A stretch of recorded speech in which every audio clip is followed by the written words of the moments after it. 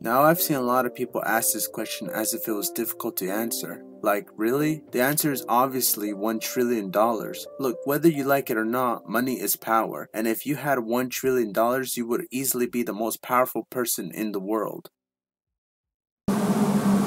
That's what I would have said if I didn't think about this for more than a second, but I did. Here's the thing, how is this even a question? You could have $1 trillion but you still won't know how it feels to fly. Oh, but I'll build a machine. So? You still won't know how it feels to just have the ability to fly. Just imagine floating around your own house. You wouldn't be able to do that even if you built a machine. Even if you got a bigger house so you can fly around it, it's not going to change the fact that you need to put on something to fly. And we can keep going on and on. But it wouldn't matter, because that's just for flying. Flying is one of the most generic and overrated superpowers, yet I'll still choose it over $1 trillion.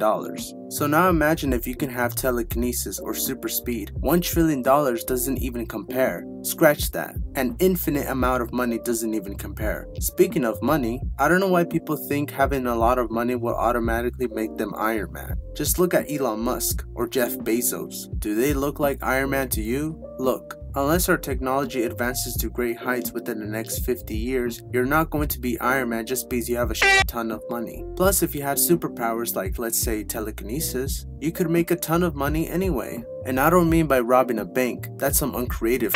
No, instead you can be a magician, or just someone who does tricks. Either way, there'll be no one who would be able to compete with your skills. And this no doubt would make you a lot of money. And the more money you make, the more sensational your tricks can be. Like climbing the tallest tree with no harness, or pushing a tree, balancing on one finger, lifting 5,000 pounds. There are so many ways you would be able to make money that it's not even an issue. Plus, you would be able to fly and lift things without having to touch them, which is an experience you would never have if you had $1 trillion.